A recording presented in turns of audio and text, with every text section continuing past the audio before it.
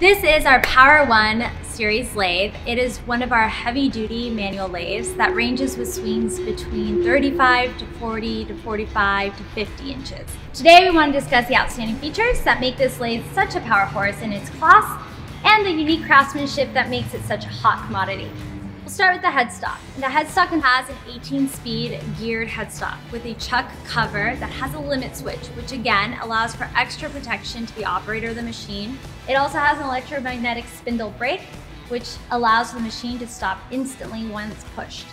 This machine in particular comes with a standard 6-inch bore. However, it is also known as a big bore lathe because the bores can range from 6 inches all the way up to 24 inches.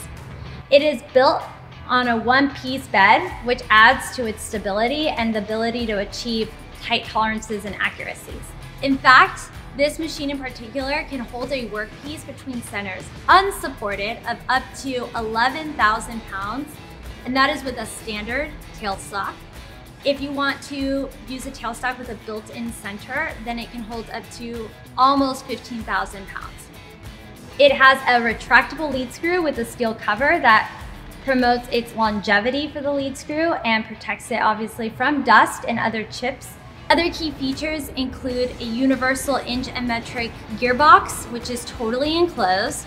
It has a 6-way rapid traverse and power feed on the top side. It has a heavy-duty square tool post, 2-speed tailstock, an automatic lubrication system providing lubrication to all the ways and screws. It also features a water and oil collection plate under the apron, as well as a rear side chip and water collecting plate. The tailstock especially though is important in this case. It has a special clamping mechanism, and we all know that clamping is very important to secure a part and the tailstock body when supporting heavy parts between centers, as this is critically important.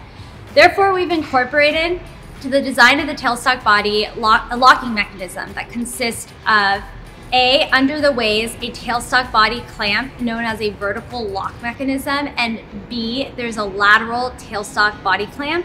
Under the ways, the tailstock body clamp consists of 2 heavy-duty steel pads that are located under the machine's longitudinal bedways. The lateral tailstock body clamp we incorporated to the machine is a built-in casted rack that anchors the solid swing arm mechanism built into the base of the tailstock, and the arm is activated by a lateral clamp lever at the rear of the tailstock. So when engaged, the swing arm locks into the bed rack, providing absolute non-movement of that tailstock. So we thank you for your time today, and as always, if you want more information about all of our lathes, feel free to contact us at www.lagun.com.